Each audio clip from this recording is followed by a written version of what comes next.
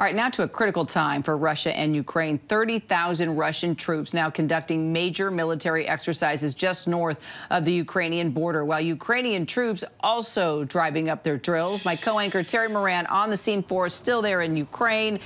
Terry, I understand Russia's Navy effectively cutting off some of Ukraine's access to the Black Sea now. Is this meant to be provocative, and what kind of impact is this having? Well, it sure is meant to be provocative. The Black Sea coast, that is Ukraine's entire southern coastline. And there's a little part of the Black Sea called the Sea of Azov, which is also cut off. So that's their eastern coastline. They are basically blockaded. Their ports nearly entirely and their coastline from any ships coming or going. They do have an international legal right to go a few miles along the coastline, but their ports cannot handle the traffic with just that kind of access. And so it is provocative. It will hurt the economy. It's only for a few days, but Russia has never done this before.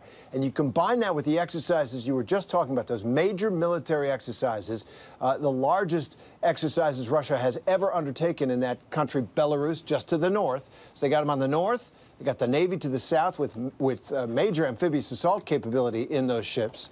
And sure, it's the squeeze, at least through intimidation, if not actual action. And on the Ukrainian side of the border, they have put a very large portion of their forces into the field as well. So you've got two forces, each combat ready, in the field right across that border, a few hundred miles. An errant shell, a deliberate provocation. You know, it is a very touch-and-go situation right now.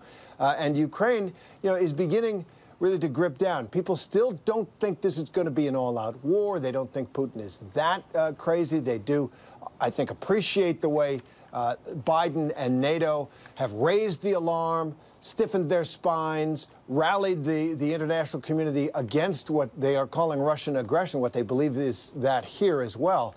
But there's no question the tension continues to escalate. Now, how long can that go on? Those troops can stay in the field. It'll get expensive and will kind of unbalance the strategic posture of Russian forces.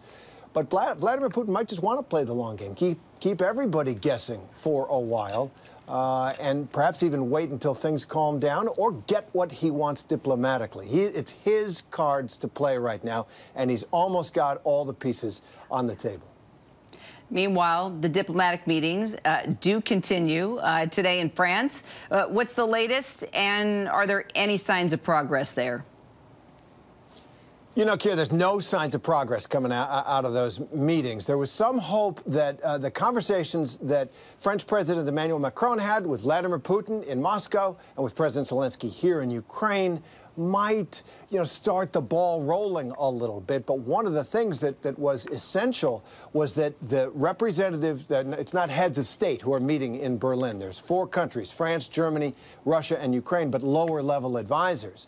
But one thing that was hoped out of that meeting to get some momentum going or continuing was that the Ukrainian representative would talk directly to the Russian representative, and that's not going to happen. Ukraine doesn't recognize the Russian-backed separatists, and Russia says, the war that's happening in eastern Ukraine that's killed 14,000 people over the past 8 years, that's an internal Ukrainian problem. So the two major players here, Russia and Ukraine, aren't even going to be talking to each other. They're going to have to be turning to representative from France, turning to the representative to Germany, and you aren't going to get that much going. Look, the key question still is, Russia is making these gigantic demands. Ukraine can never join NATO. Other countries in the near to Russia, must not become fully integrated members of NATO, and NATO must actually withdraw troops from countries that have been NATO members for 25 years. None of that is going to happen. But is that an opening bid, as it were, for Russia to say, okay, Ukraine, you've got to give us something. You've got to give us some kind of control over those breakaway eastern segments of your country where we've been Russian-backed, Russian-armed separatists. That is the question. Can Ukraine give anything up that would lower the tensions? Really, it's Vladimir Putin's card to play, but the response from Ukraine will determine what happens next. Well, something else that's happening, the Pentagon confirming that U.S. troops in Poland are preparing to help evacuate Americans in Ukraine. If a war does break out, what does that involve? And were there lessons learned from the evacuation of Afghanistan, Terry? Absolutely. Well, you see very publicly leaking the word that the United States government and the U.S. military is already preparing to evacuate Americans from a theater of war if it comes to that. One of the harsh criticisms, and deserved, on the Biden administration is they had a year. President Biden came into office declaring, I am going to be the president who withdraws all American troops from Afghanistan in January of 2021. Come August, September, October, the country wasn't ready. The government was not ready to do that in an effective way. Yes, the Taliban swept across the country, but it seems that the contingency plans that were in place were nowhere near sufficient. The State Department pointing fingers at the Pentagon pointing fingers at the State Department. They don't want a repeat of any of that here in Ukraine. Should it come to that, there are 10 to 15,000 Americans living here. We talked to a few of them, and most of them at this point want to stay, but they are making contingency plans. That said, you can imagine, you know, in this city, you get one shell, one bomb dropping, and those roads are going to be absolutely packed with refugees streaming west towards Poland. So how people get out, how the United States facilitates that from Poland. And if there is war, one of the big questions is, obviously the Ukrainian army might be able to do something, but it would likely be some kind of insurgency in order to combat whatever Russian forces were occupying whatever part of Ukraine. Some of that might be based in a NATO country like Poland.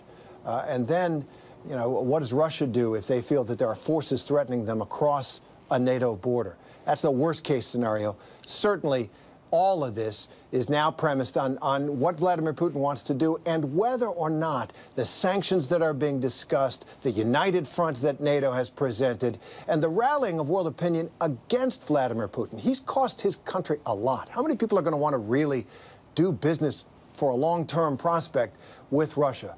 Europe's going to look to diversify its energy sources, and there's going to be a lot more price to pay for what Vladimir Putin has already done. Does he really want to go all the way? Those are the kinds of questions we are waiting for answers here to, both on the diplomatic and on the military side. Kira? Well, we couldn't think of a better journalist or historian to be covering this story for us. But, Terry, any word on when you're coming back? Do I dare ask?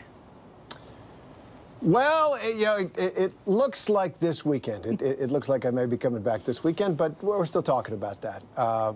My wife would certainly like me back. I could be back for the Super Bowl, but we'll see what happens here.